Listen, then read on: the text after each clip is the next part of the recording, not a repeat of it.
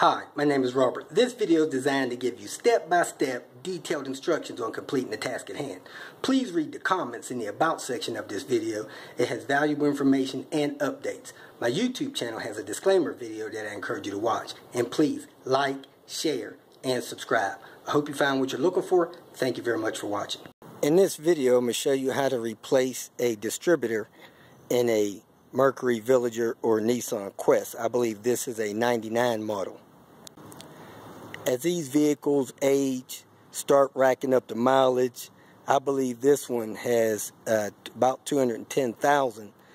The distributor starts binding in the motor or within itself, and it doesn't operate properly once the engine gets warmed up. So it starts throwing out codes, starts running real rough, starts stalling, stuff like that. So I changed the O2 sensor or whatnot. I'm going to change the distributor now. I was going to attempt to replace this with one from the salvage yard. However, this one is out of a 98 vehicle, and the 99 vehicle is different. They also have a different color, I guess, intake manifold over there.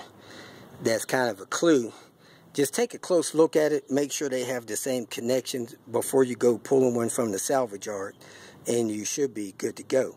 Now, if you pull one from the salvage yard, go ahead, take it out, and spin the shaft to make sure that the shaft spins freely.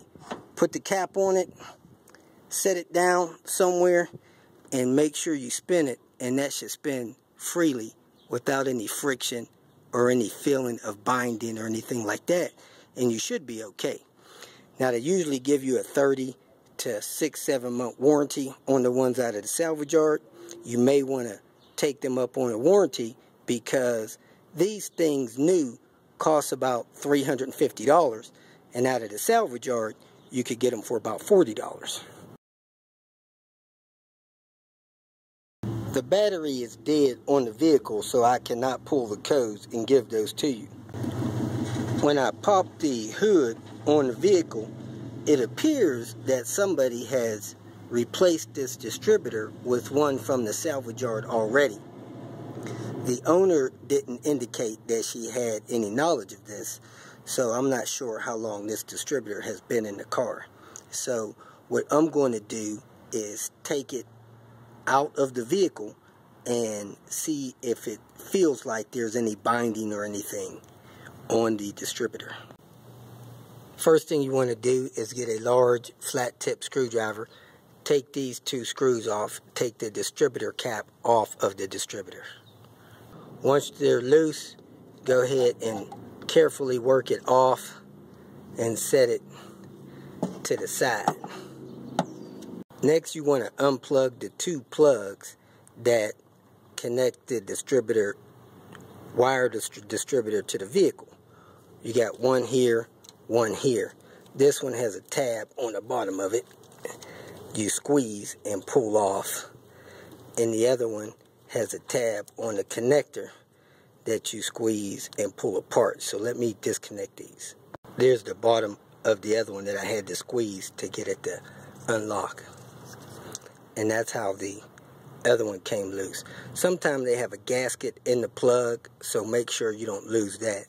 It's probably in this part here. There's a gasket down in there to help seal it off from moisture or water. Now, if you're just replacing the rotor, you take the screw loose on the bottom side of the flat disc of the rotor and unscrew it.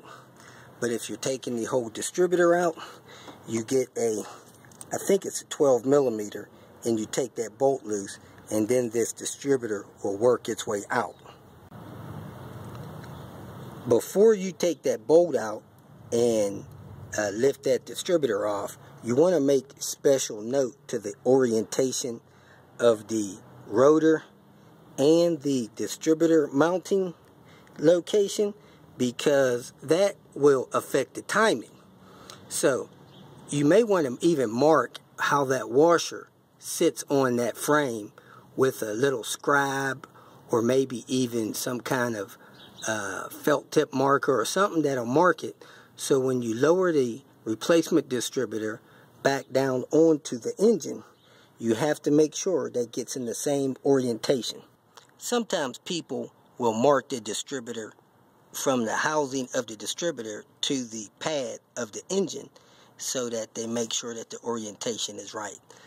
This one was probably marked to the previous vehicle, so I'm going to mark it to this vehicle right now. That black mark on there indicates where it is located and timed, and as you can see where that thing stopped, it's pointing straight back just about.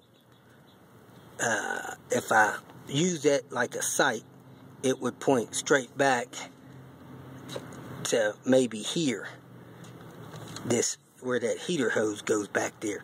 So you want to make sure that orientation is right when you take this one off and put the replacement one on. I removed the 12mm bolt from the base of the distributor.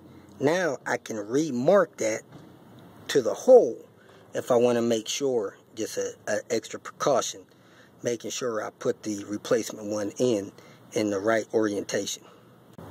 Now there's the black mark I put on the housing. Now I'm going to grab the distributor and work it up and off of the engine like that. The bottom part of the distributor has gears and teeth in it like that, so when you lift it off the engine, the rotor is actually going to rotate. So you want to see the position of that rotor when you get it lifted up and off of the engine. Because when you slide the replacement one back down on the engine, you want that rotor orientation to be like this one is when it comes off. So work it up nice and slow and watch how it rotates when it comes off. So when you go to slide the replacement one on, you want to make sure that rotor orientation is like that one is there. To kind of test this, what you can do is grab the shaft down there. You may want to put some gloves on because it's oily, and rotate it back and forth and see that it rotates in a smooth, fluid motion. There shouldn't be any kind of binding or any kind of funny feeling to how this thing rotates. And this one, it actually feels like it's binding a little bit. I can hear it clicking as it goes around, and that's probably not good. I have this other one from the salvage yard, and it rolls nice and smooth. Doesn't feel bumpy. It actually spins around when I turn it like that. And when I try to spin this one, it won't spin. It just turns and stops. And like I said, this one here, you can spin it around, and it spins around a few times. Next, you want to take the replacement distributor, set it down in the hole, and make sure that you have a good seal on it. So if you're going on with a new one and it doesn't have the rotor on there, go ahead and screw the rotor on there and turn the rotor around to where it needs to be to hit the distributor right when it goes on.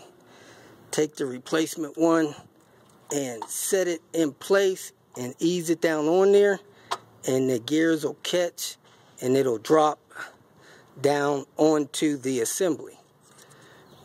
Once you have it down onto the assembly, you want to align the hole the way the other one was, or if you're replacing it, putting the old one back on like I am, you want to make sure that it's lined up where it was when you took it off, which I need to turn it just a little bit so that it's down on there. Now you want to take the 12mm bolt and secure it back into the base assembly. Once you get it set down in place, make sure your rotor's on and the screw is secure. Plug your two plugs in. Carefully fit your distributor cap down on the distributor, and if you're putting a new one on, make sure that pin goes down into that hole on this distributor.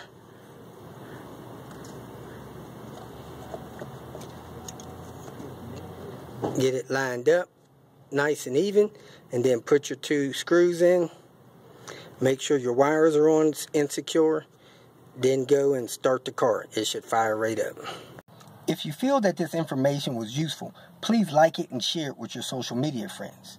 You can subscribe to my channel so that you will get notifications of future videos that I post. You can follow me on Twitter, and if you need to contact me directly, please visit my website. And if you have any questions, leave them below, and someone or myself will reply to them. Again, thank you very much for watching.